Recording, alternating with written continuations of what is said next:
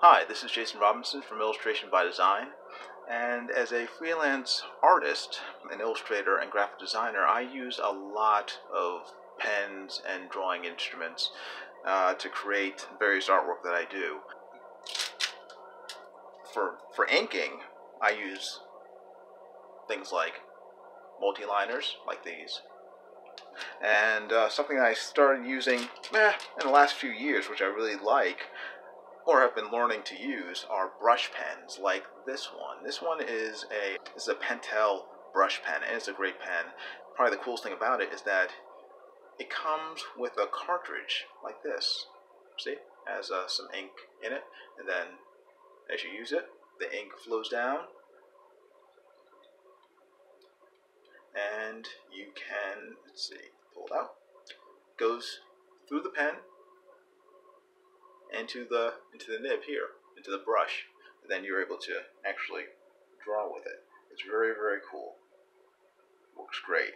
And as the ink runs out, you don't have to buy a new pen. You can just buy new cartridges and put them in here to refill it, and it's really cool. However, I found something even cooler in the past year or so. This is a great pen, a great brush pen. It can do thin to thick lines really well. The downside of it, for me anyway, because I don't have enough skill, is that when I want to do detail, sometimes lines get thicker than I want. They can't give me the really, really fine lines that I want to make when I'm drawing cartoons or people's faces or things like that. So, it's probably been a little over a year ago, I discovered this. This is something really, really cool. It's very much like this Pentel brush pen, but it's even thinner. It's called let's see, Akashiya thin line brush pen. And I don't know if you can read that. Let's see, there you go. It says right there, thin line, right there. And it's a great pen. However, there's a downside to it. Unlike the Pentel brush pen, it is not refillable. It doesn't come with a cartridge. So what's been happening is I've been using them, and I use them a lot. They run out. This one is pretty much dry. See, I'm trying to make lines with it, but it's all dried out. It's basically dry brushing at this point. If you can see that, see, it's still some ink in it, but it's mostly meh, mostly dead. So what I've been doing is I've been buying new pens, and these aren't that expensive. They're only probably I don't know, $3 to $5 each. There's a link in the description of this video where you can buy it.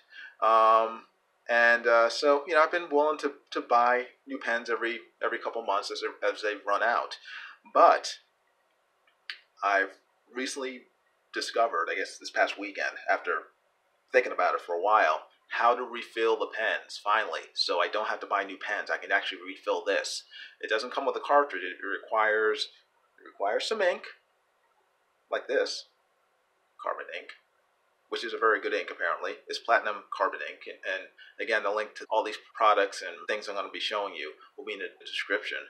And you have to take this apart a little, so you have to do a little pen surgery on this brush pen in order to refill it and have it be as good as new, basically. So I'm going to show you how to do that. I guess first of all, you have to take apart the pen. So take the cap off of the thin line, flip it around, put it on the back end of the thin line. And I've noticed this as I've been using the thin lines over the past year or so. When you put the cap on here, it's a very snug fit. And then when you pull it off, the bottom of it, the back of it, pulls out a little. And I would always just like push it back in. I figured, it's just the way the pen is.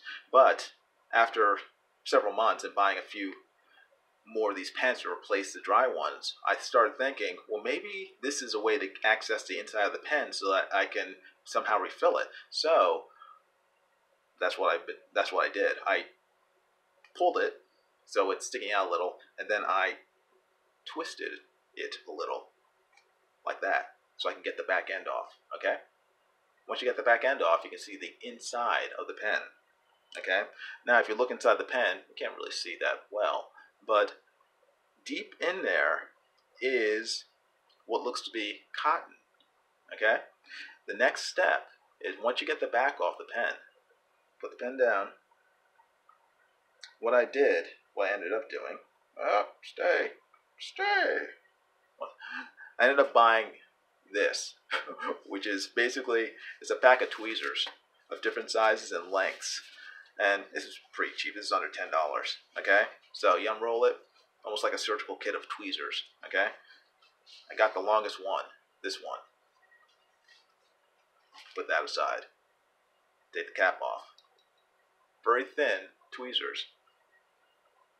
Take thin tweezers, take your pen with the backside off, and stick the tweezers down in there to grab that cotton that's deep in there.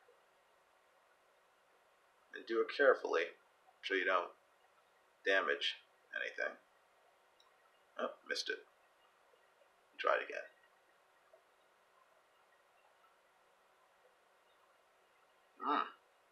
I get it. I know it's in there. I know it's in there. Let's see. Let me look at it first.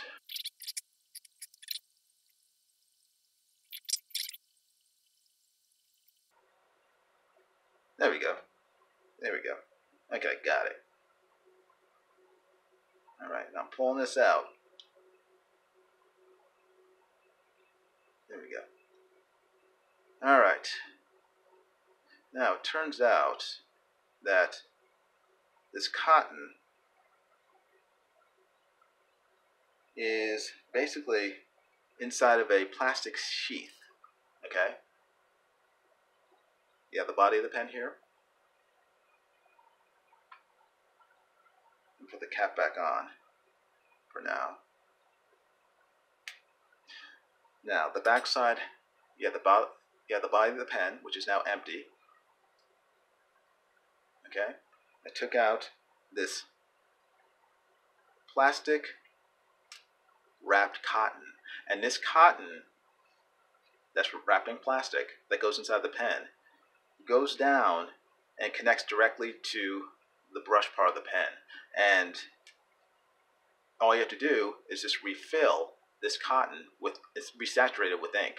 As you use the pen uses ink that's been absorbed in this cotton beforehand, and then as it gets used up, the pen becomes dry. So the goal is, now that the ink has been used up in this plastic sheath filled with cotton, I have to refill it with ink. And to do that, I bought this ink. It is platinum carbon ink, and I chose it because it got really good reviews in terms of using it for fountain pens, brush pens, and the like. Apparently, it does not clog. It's waterproof, and it's supposedly very, very good ink. It's a little expensive. It cost, I think it cost like $14 to buy, but it let's see how much ink is in here. There's a lot of ink, and it takes very little ink in order to fill that small this small little sheath for the brush pen. So next part is to get the ink out of here and into here. So to do that, open it up, and there's a little bottle inside the opening. There's a little cup, and that is sort of like a little fancy reservoir for ink. So I gotta take the ink out of there and get it into the cotton sheath. And to do that, I bought these. They're little syringes, little 1 millimeter syringes, and again, these were cheap. I think there are 10 syringes in here. I think it cost, I can't remember, maybe $7 for all 10. They come with needles, but they're blunt needles, and these are needles that are meant for use on, baby animals, to feed them, for art projects, things where that aren't medical uses for humans anyway. So you have these blunt needles like this, which are, like I said, blunt, and I don't like needles at all, but these are cool. So you can either use those, or you can use what I used for in this case. I used a little plastic needle. They have little plastic needles as well. So either one is perfectly fine to use. I chose plastic needles just because. Just because. So you take the plastic needle, has a little cap on it. Take it off. Boop, put it aside, and take a syringe.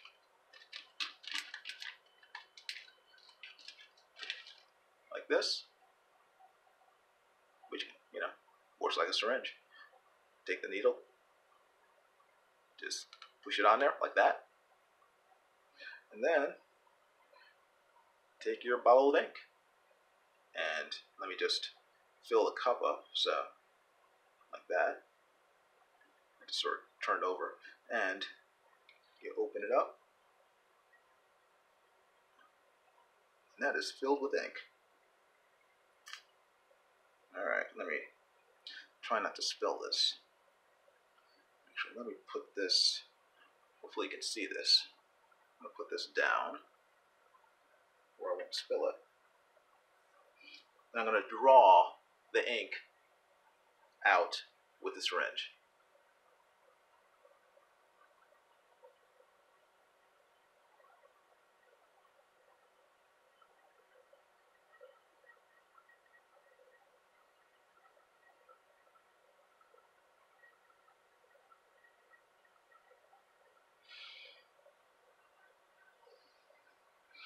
There we go, like that. Can you see that? About how much ink is in there? There's about 0.5 millimeters of ink in there right now. Okay, now I'm over my sink because I'm messy and I am prone to spill things. So I'm going to put this paper aside so I don't destroy it. And you take your cotton sheath. As you can see, it looks. Let's see, where's the camera? There it is. Okay, you can see the white inside there. That's because the ink has been used up inside the little sheath.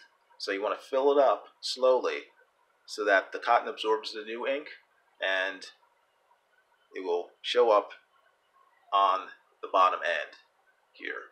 Okay, right now the bottom end is dry, basically. There's no ink coming through. So you want to slowly, drop by drop, transfer the ink from your syringe into your white cotton sheath.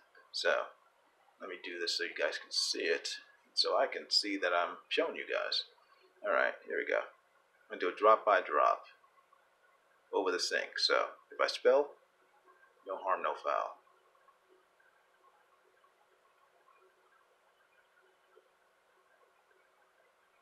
This is a fairly slow, not too slow, but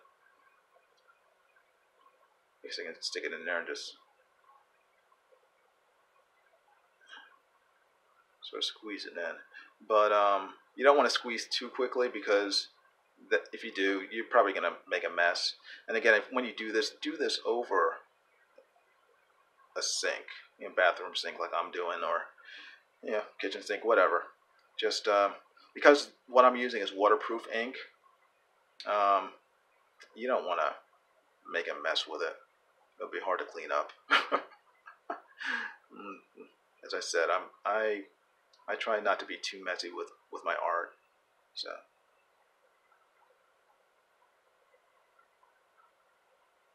And you'll be able to tell when you've used enough ink because the cotton, as you're looking down on it, will obviously be saturated. It'll be clearly wet and won't be able to absorb any more ink. So at that point, you want to stop and then just, if you have any ink left in your syringe, just transfer it back into your bottle, and then for future use. This one is, let's see.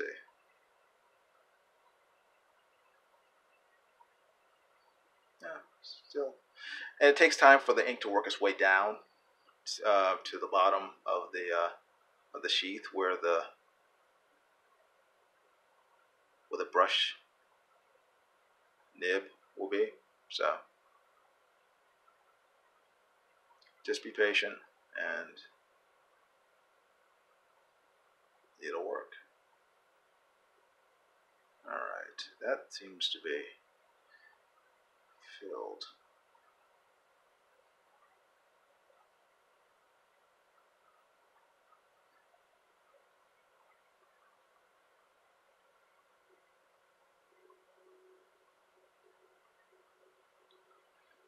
A little more.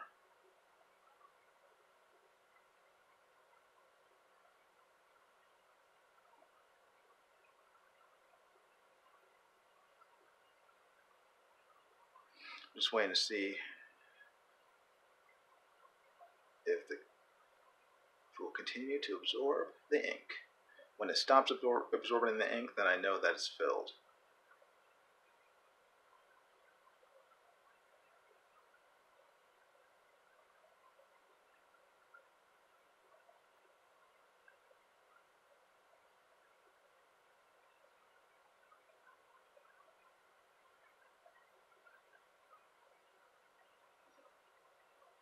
Alright, see?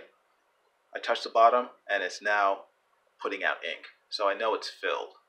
Okay? It's saturated all the way through. That's the point when you want to stop. When you touch the bottom of it and you actually get a significant amount of ink on your finger wet. Okay? Now the sheath is filled. I'm just going to squeeze the rest of the ink back into the inkwell. Then put this aside. Bam, like that. Okay? Now, at this point, you take your now refilled cotton sheath and just slip it back into your brush pen, like this. Slide it back in, let it drop. You have to nudge it, okay? It drops in, just like that, okay? And once you do that, you take the back part of the pen, stick it back in, and then just push it back in. And that will finish pushing the sheath, the cotton sheath, now refilled, back onto the nib inside the pen where that allows the bristles to absorb the ink. Okay? Like that. And just hold it upside down like that for a second. Allow the ink to resaturate the bristles of the brush. I'm just going to wipe the ink off my fingers so I don't get all of my clothes. Close this back up. And then, with luck, it should now draw. The pen should now be refilled with ink. Hopefully. We'll see. Remember the first time? It drew like this. Very dry brush looking effect. That is cool, but it's not what I wanted. I want an actual brush, fully black brush pen. Now, let's see if it works. Ooh, look at that. It works. This brush pen has been healed. Look at that. That is awesome. Very, very cool. And it didn't take long for the ink to get back down into the bristles. Probably a few seconds actually. But when you compare this to this, it's as good as new. So that is how you refill in Akashiya Psi thin line brush pen. So hopefully this will be of help to a lot of people who may have been buying and rebuying their thin lines. Again, it's a great product. I love it, and I didn't really have a problem buying new ones. But the fact that I can now refill these on my own for basically free. Other than the expense of the ink itself, and I had to buy a small small syringe and stuff. But over the course of, say, years, I mean, I'd be spending a fair amount of money on that stuff. And now I don't have to worry about it. I don't have to worry about going back online and trying to find them and buying new ones. Now I know how to refill it, and now so do you. So hopefully this will have been of help to you, and you'll have lots of fun taking your thin line apart and doing minor surgery on it. I don't know, for some reason I enjoy doing that sort of thing, sort of figuring things out and taking things apart and then getting them to work again. So I hope you enjoyed this video, and if you did, please give it a thumbs up, and please share it out to your friends. Let them know what you've learned and how to fix your thin line brush pens. So hope you guys take care and have fun drawing. All the best.